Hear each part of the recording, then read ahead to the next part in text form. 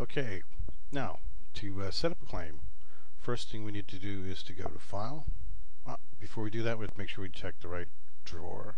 Well, you can check the drawers up here, or you can come down here and check the drawers down here. We're going to actually take the one that says School. Okay, now we're going to set up a new one.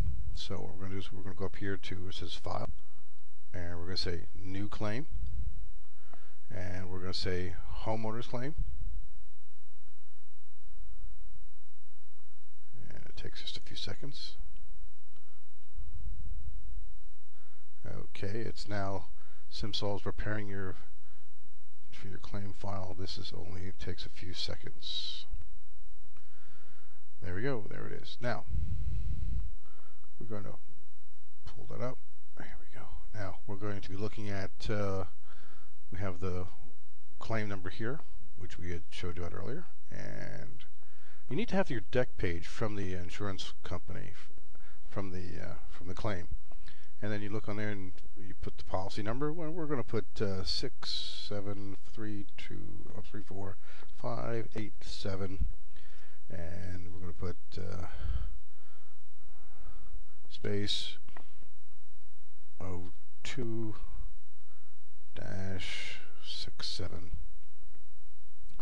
Okay, now we're going to say date of loss. Click that little button here. We're actually going to say it actually happened today. So, and today happens to be the 13th of March. So you know when these things were set up. Okay. And we'll click OK. And it automatically pops it right in there. Now the carrier. We need to know who this is. And let's put in here State Farm.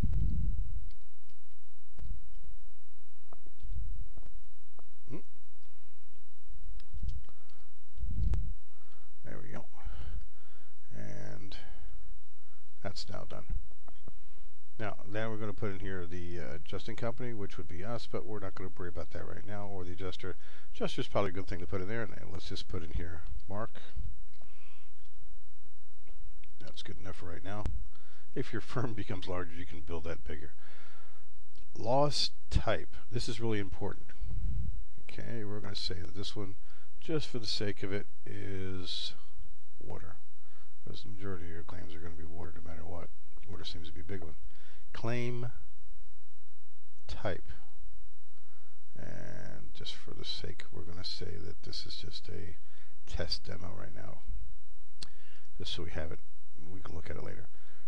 Receive date. We received it today. We actually got it signed today. Okay, and here we need to find out what date it was assigned. Let's say that it ends up being assigned the 19th. That's when the adjuster from the other company, from the insurance company, gets a hold of it. Okay. Contacted. We contacted them the 14th because we had a chance to actually do a little something with the claim. And let's say we end up probably having it inspected. Well, they based on the 19th. Let's say we actually got a good chance of getting in there on the 23rd. Okay. So it kind of gives you an indication. We received it here. It was assigned here by the insurance company. We had contacted them here, and it was inspected together with the other insurance adjuster here. Okay.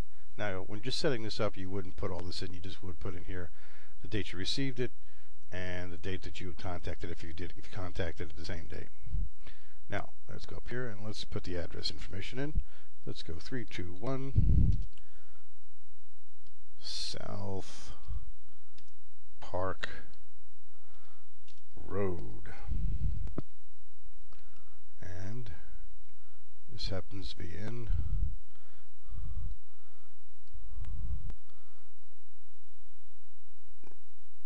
Rockville.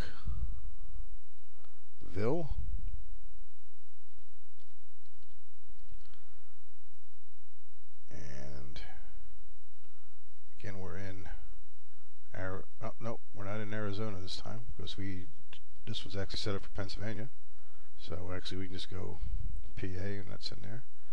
And let's say it's 19077. I have have no idea what that is. I just put that in just for the sake of it. And last name for the client was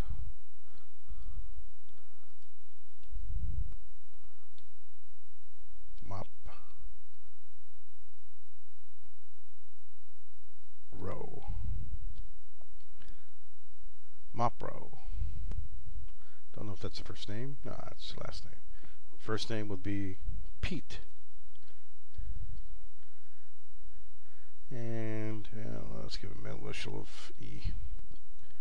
There we go. Now we had a home phone number of 215-555-8765. And we did get a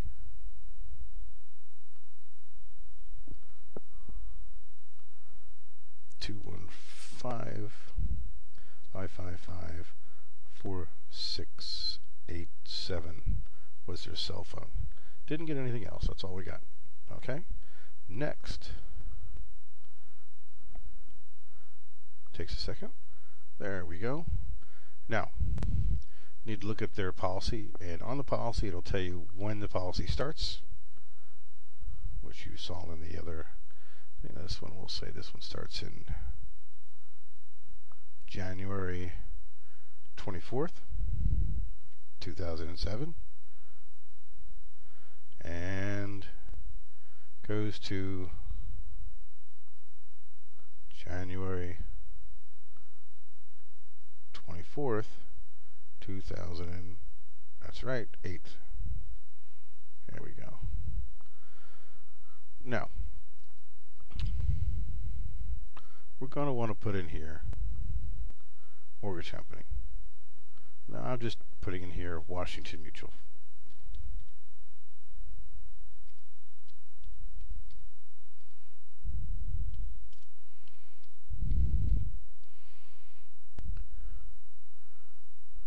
Okay.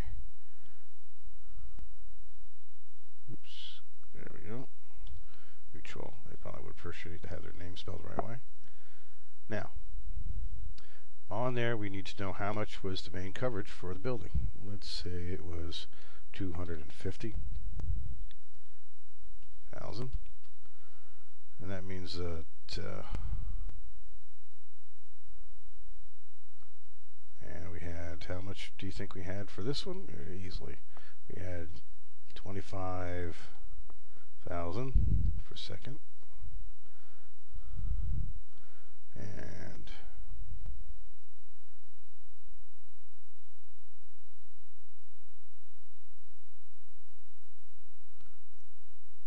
let's make sure that's checked.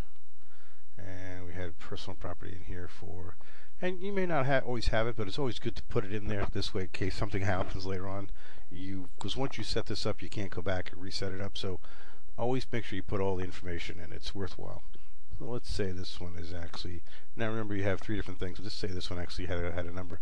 Let's say that it said $36,000. No, sorry.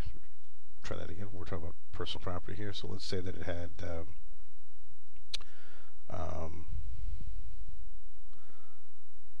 let's see, 2/3 of that would be